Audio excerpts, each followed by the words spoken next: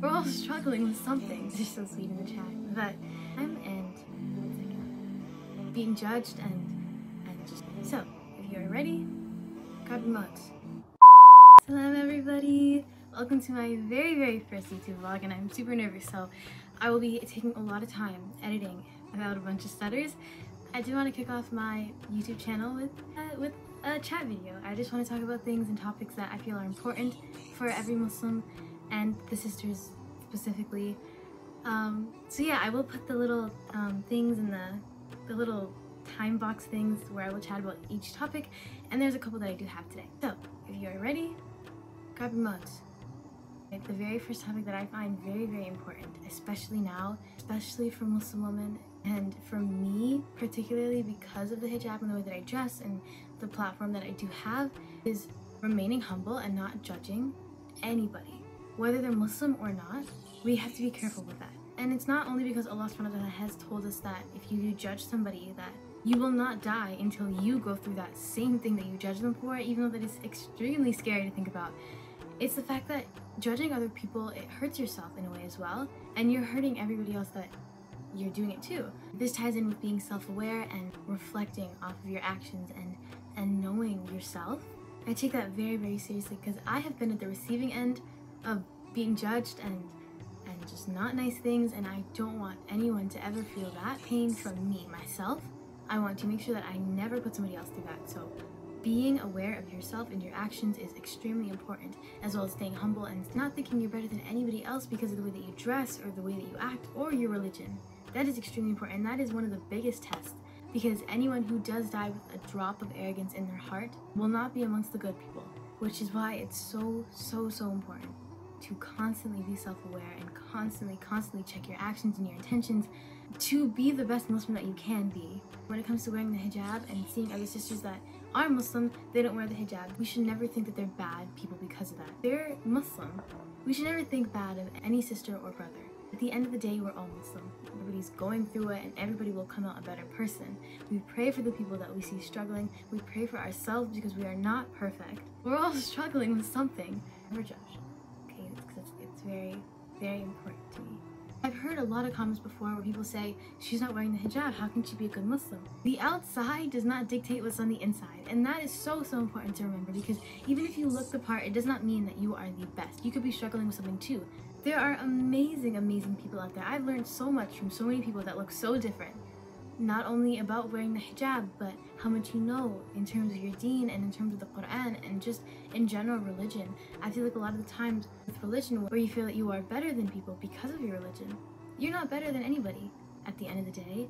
And you saying that you are better than somebody because of your religion is wrong. And you're not following your religion if that's what you're saying.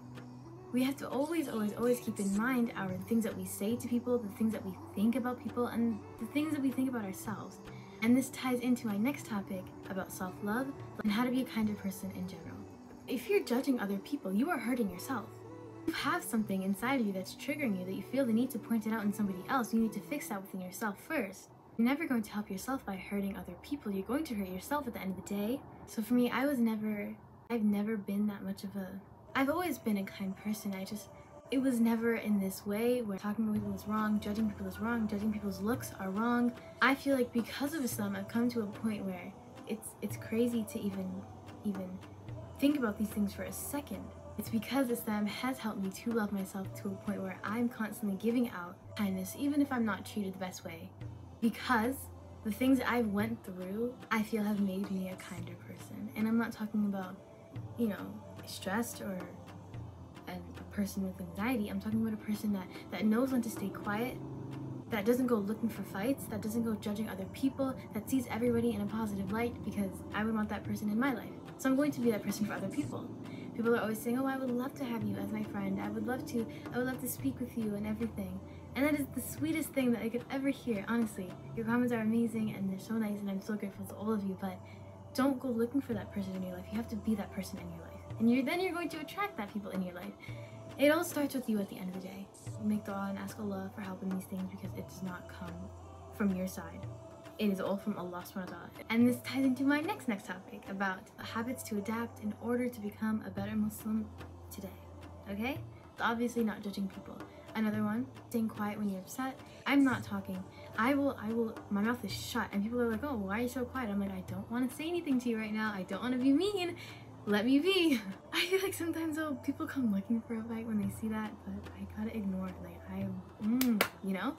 But for me, habits that have, being aware that I am not knowledgeable on even like a quarter of things, way less. Like I don't know it all. I don't know it all. And there are so many people that I can learn things from. Everything is a learning opportunity for me. I'm grateful for that. And these are mindsets that you can adapt. It's not just something that like you're banned, like it's automatically like it comes with you, it comes with the package. No. It's things that you adapt, and it's things that come over time. So always looking at things as a learning opportunity when it comes to things that are stressful in your life and you feel like you're struggling with something. What is this trying to teach me instead of why am I going through this is the best mindset that you can have, and you learn so much from it.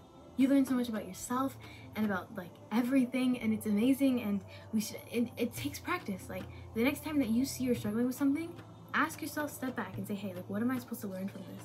Like what does this have to do with me as a person and my faith and my iman? And I'm telling you, like it's gonna come like that. And seeing yourself thinking like that, just like whenever like something happens, like, oh, what do I got to learn from this, and what is going to come out of this that's going to help me become a better person? It's all like it's a cycle. It's like they're all connected, and it's beautiful, mashallah. Right. And then the final topic that I think is the most important to me is wearing the hijab in today's society, and just the treatment that you get for wearing it. Hijab is not limiting. It is very freeing. Not only with yourself and your spirit, but just with everything in general. Like you get more respect, you get more salams, you just attract more good and more good people, and it's also how you are as a person, but because you can do that either way. But combining the two is like the perfect combo. But so for me, before the mindset that I had was, well, if I have to wear hijab, why don't men have to wear hijab? And thinking back at it now, it's interesting to think about, and I love to look back on these times because it just shows how much I've grown as a person. And now I'm so grateful that I can actually cover up, and that I love covering up, because I can't imagine anything else. And that's also with the lack of education and the lack of self-love, and just not being comfortable with myself at all. I felt that I did not look good as a person all covered up, and I'm comfortable with myself. I don't even think about that anymore, alhamdulillah, obviously. My voice is starting to get a little scratchy. So at the end of the day, I did try to be as organized as I could with my thoughts, but I feel like that was a very like mumble jumble chat. But yeah, I needed a warm-up to the camera, and this is my warm-up video. I do hope this helped in terms of the subjects that I did talk about, and if you would be ever so kind to take the time out of your day to leave a comment on topics I could talk about, I would really greatly appreciate that, because you guys are already so kind to take the time out of your day to comment on my posts and to like my posts and to interact with me, and I love it, and I'm so grateful for it.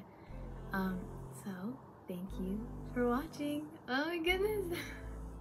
That's such a YouTuber thing to say. Thanks guys. Thank you everybody for watching. Click the link in the bio. Ah. Yeah, I'm joking guys. But thank you for watching. And if you did watch this to the end, you have an amazing attention span. But honestly, this was fun for me because I just like to talk. Yeah, I did enjoy talking. Thanks for watching.